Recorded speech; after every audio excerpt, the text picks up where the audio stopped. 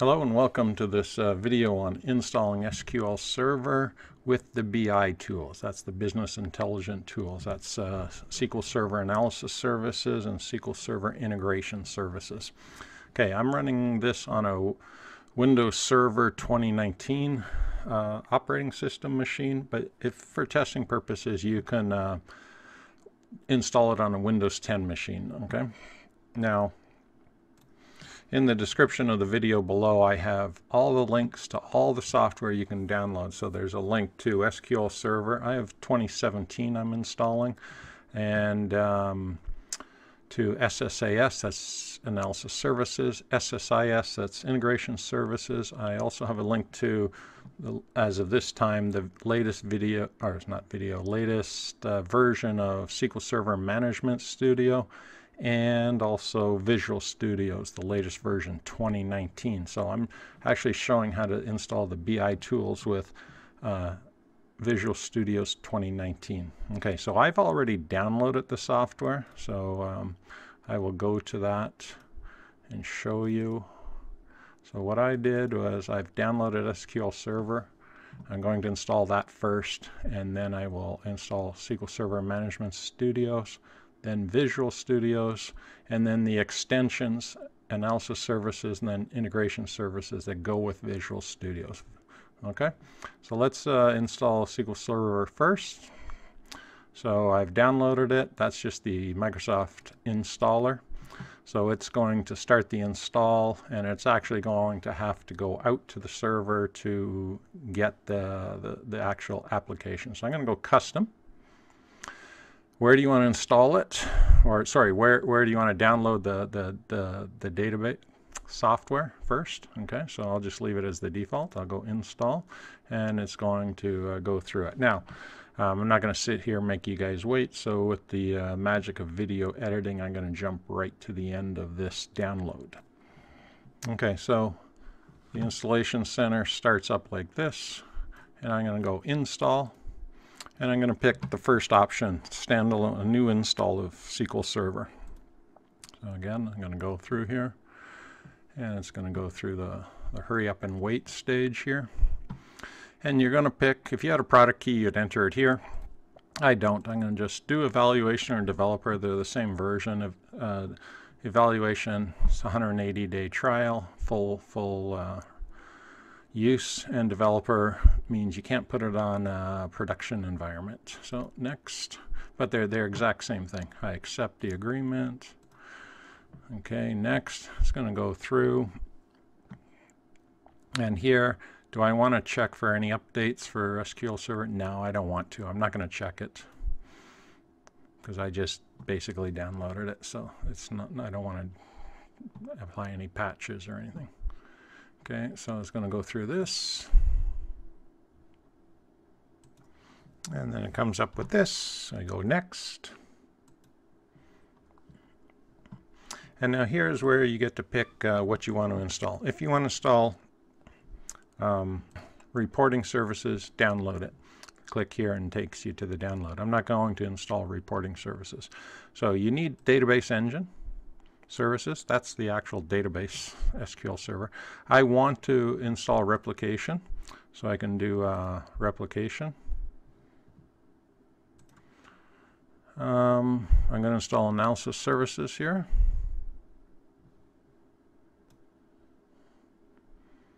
And what else do I want? I'm going to go scroll down here. Connectivity tools, and I'm going to install Integration Services. And I don't need any of this. Nope, none of that's needed. So I'll just double check replication because I want to do replication for high availability, data quality, analysis service. Okay, that's it. Here, where you'd want to put everything, just leave it as the default for now. Hurry up and wait.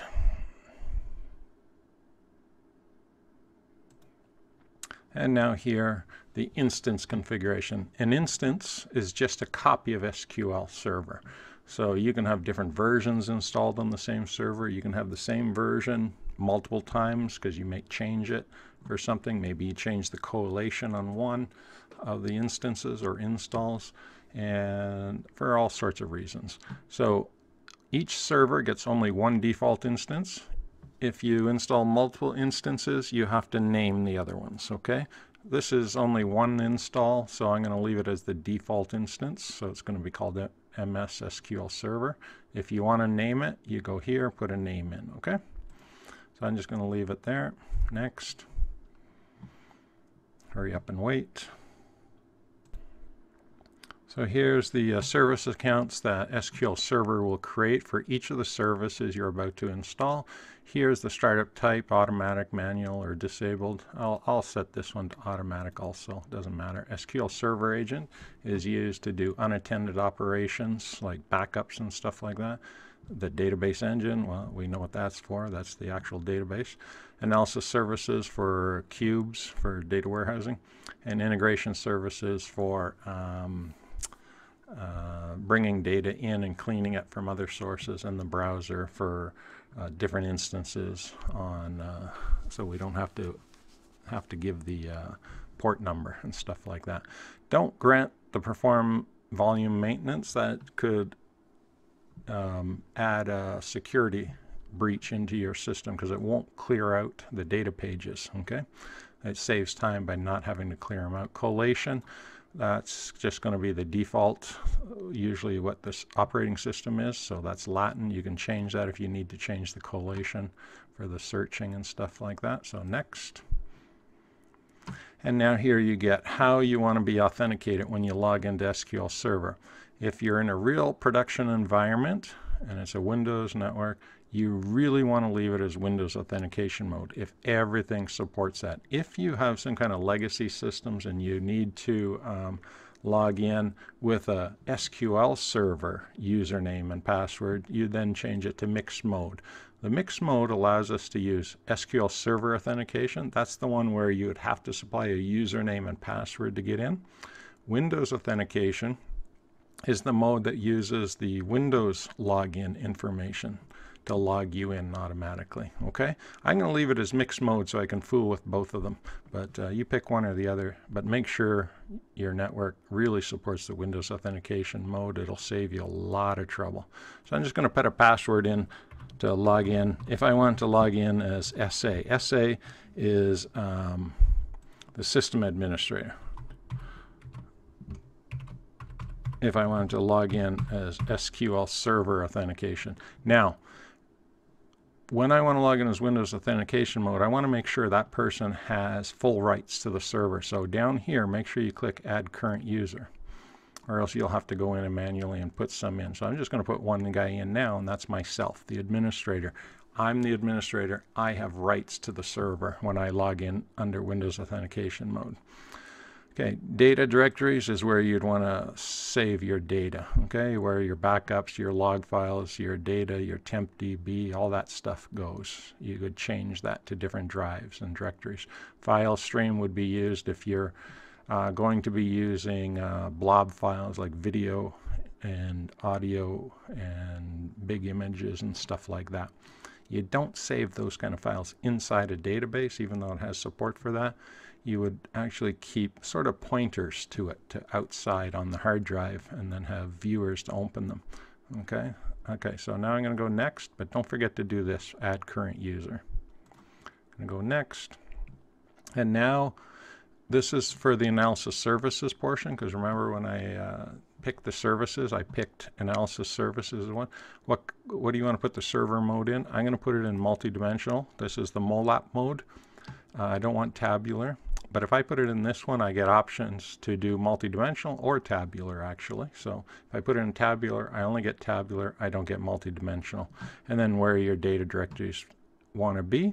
And then again here, put add current user so that you have full rights to the analysis service server when you start using it. So we'll go next. And it's just a summary of what you're installing. So I'm going to go. And then it's going to go through the whole process of installing, and again through the magic of video editing. I'm going to jump right to the end and not make you sit here and wait through this. All right, and successfully installed. I can close that now. Now I'm going to close this, and everything else I'm going to install from the directories. So Next, I want to install Management Studio. So you'll see here, SQL Server has been installed. There's our configuration manager. Here's our configuration manager, other things.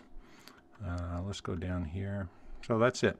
So what you'll see that's missing is what's called SQL Server Management Studio, the main GUI to managing servers for Microsoft. Their Azure servers and the SQL Server service and even Analysis Service servers. It's now a separate install, so again, check the link and download it, and let's install Management Studio. Okay, where do you want to start? There's a directory, change it if you need to. Okay, and then it's going to go through the thing, and it's a hurry up and wait, so again, I'm going to jump to the end. And as you can see, once it's done, you have to restart your computer. So I'll hit restart and let it go through the restart process. Okay, and the computer has restarted. Now the next thing I'm going to install, so you can see now I have Management Studio installed right there, Management Studio. The reason you do that is because Management Studio now is separate from the main install of SQL Server. So makes sense actually. Temp. Okay, so now what I'm going to install is Visual Studios. So just download. You can use the community version, which is the free version. This is 2019. So Visual Studios 2019. Okay. Just to let you know, there is a standalone installer for the BI tools for analysis services and integration services, but it does not work with Visual Studios 2019 properly. So if you're installing 2019, do it the way I'm showing you here. Okay, so this is going to go through the install, and again, I'm not going to make you wait for it. Okay, so it's installed. Now you come to this part, and we're on workloads. Scroll down until you get to this other tool sets, to data storage and processing. Click that, or select that, and click install.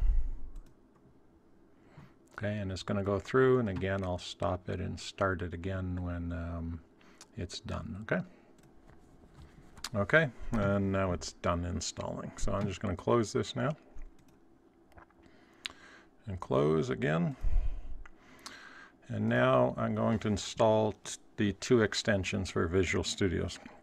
So go to the link and download Analysis Services extension. And the great thing about this is all you have to do is double click on it, and it will install to Visual Studios automatically. Okay, that's all you have to do. So after the initialization, it goes to this part. That takes a little while. Go install and let it do its thing. Okay, this takes a few minutes also, so just let it go. Okay, and that's complete. I'll close that. Now I'll go to SSIS and do the same thing. Download it, get this, double click, and start the install process of this extension.